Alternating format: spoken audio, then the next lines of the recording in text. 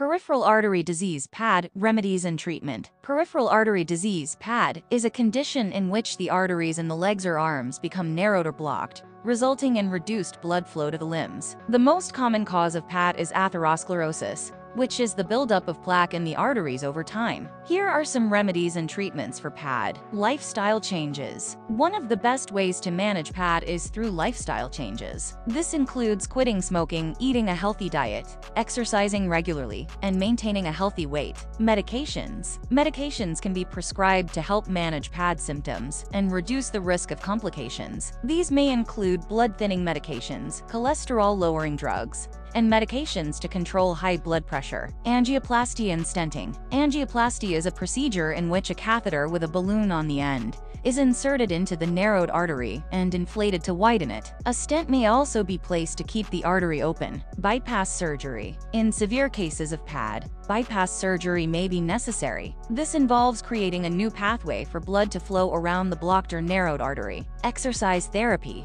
Exercise therapy may be recommended to help improve blood flow and reduce symptoms of PAD. This may include supervised exercise programs, walking programs, or home exercise programs. Compression therapy. Compression therapy involves using compression stockings or wraps to help improve blood flow in the legs and reduce swelling. It's important to note that the specific treatment for PAD will depend on the severity of the condition, as well as other factors such as age, overall health, and medical history. It's essential to work with a healthcare provider to determine the best treatment plan for you. Thanks for watching. Don't forget to subscribe.